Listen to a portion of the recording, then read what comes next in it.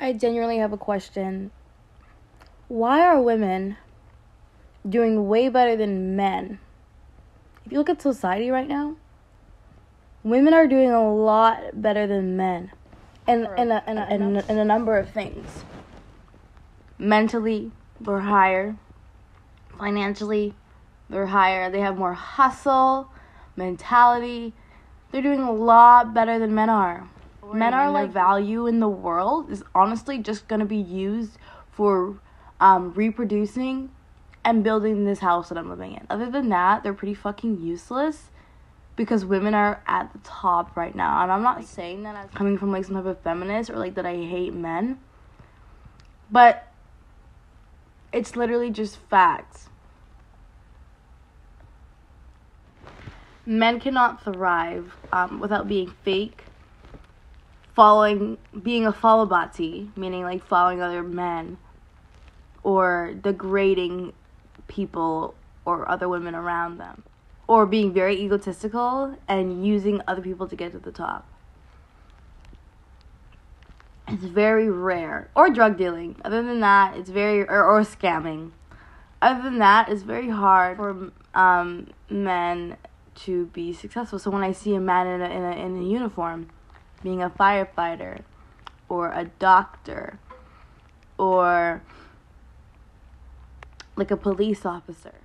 Not saying that all police officers are good, and it's as if it's like it's hard to be a police officer. It's really not. Like, it's pretty easy to get that done.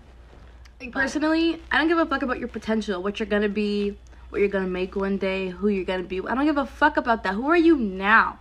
What are you doing now? I don't give a fuck who you think you're gonna be or what you think you're gonna achieve. I don't give a fuck about that. What are you doing right the fuck now? That's what makes you worth who you are. It doesn't matter what your potential is. Your potential does not cancel out who the fuck you are right now. Talk about your goals, all this, etc., etc. But you're still broke and you're still living with your parents and you can't afford to go out there and save up stuff and you want to go out all the time. You want to spend money on all these things you don't need. Make it make sense. Pick your priorities, because one of these days, and y'all motherfuckers say wanting a girl who has money, etc., etc., but y'all motherfuckers don't have nothing. What do you have? What do you have to bring to the fucking table? Nobody cares about your fucking brain or your potential. All you men have the same things. And all us women might have the same things too, but it's very rare to find yourself a woman who's going to give you motivation, who's going to motivate you to get your shit together. You know, all that stuff. Give you inspiration.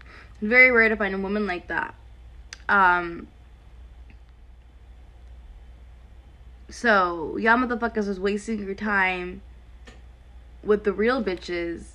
And then when the real bitches are finally taken, you're going to find yourself a little bimbo. Who you are now manifests through who you're going to be in the future. So if you're a bum right now, you're going to be a bum in the future. I'm sorry. Because how are you not hustling? How are you saying that it's hard to get jobs out there? It's just embarrassing. It's embarrassment. Go and get your ass. Go work. Go do something productive. Because honestly, you're hurting my fucking head on how women are more successful than men in this generation. It's giving we're the leaders of the world. It's giving we're the new men. Y'all are not the men anymore. It's y'all can't lead relationships. You can't afford a relationship. That's why half of y'all are single, because you think you want to be able to lead your woman, and half of you can't do that, which is why you're fucking single. Anyways, it's very hard for a man to scam me because I already know how to fucking scam. I could just scam a bunch of you niggas if I wanted to, but that's the type of bitch I am. But it's because I know your game. I know how you niggas play. How you wanna, I wanna wait. I'm not ready to settle down. Yeah, because you live with your fucking parents. That's why. You wanna be a kid. Okay, move the fuck out. Get your own house. And you'll finally see, you know what, I think I'm ready to settle down. You don't want to settle down because you live with your fucking... Okay? That's what the fucking reason is. It's not because you can't afford it. or because of this, or because of that, because you live with your fucking mommy. You live at home. Once you move out of your parents and see what the real world has to offer you by yourself, you'll finally be like, you know what, I think I'm ready to settle down. Kids, and the same man who has a girl that he's been talking to for months, y'all are talking, everyone knows you two are an item, but you're not going to make it official to the world. I dislike you to the bottom of my fucking... You're teaching her that that's normal. All these things you're doing to women, talking to them without any commitment, etc. You're literally fucking abusing them. It's abuse. I hope you know that.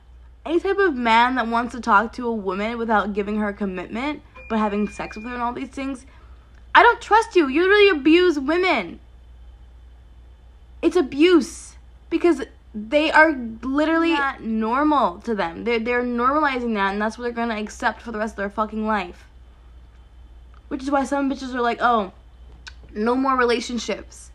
I don't like men. I'm sorry, but if you don't think talking to a girl and giving her the thought that you guys could be something in the future, and without actually giving her anything in the future, that's abuse. It's manipulation. It's gaslight, and you're fucking sick. You know how many men do that to girls? Just fuck them, talk to them, and then say, oh, I'm not ready for nothing serious. You're abusing her, and you're sick. I don't have sex for fun, okay? Because it's abuse. Any man that is able to let you spend money, to do all that things without giving you any type of commitment, it's abuse. As me as a single mother, any man that allows me to spend money on him while I'm struggling myself, it's abuse. They don't care. If I was talking to a guy that was struggling, and I knew he was struggling in it, and I'd be like, no, like, save your money, like, but I'm not buying you anything. Like, if you're kind of talking about, oh, like, I don't have money, then save it, but don't expect me to pay for it. Like, I'm struggling too. Like, it's not a need, it's not a necessity. If we want to go 50-50 on something, we could do that, but I'm not fucking buying you, okay? Fucking prostitute. If we're in a relationship, then sure, that's a little different. That's different, because I can help you out sometimes, and then, you know, you can help me out sometimes. It's just how it's gonna be. But if we're not dating, and you already have me spending money on you, it's giving broke.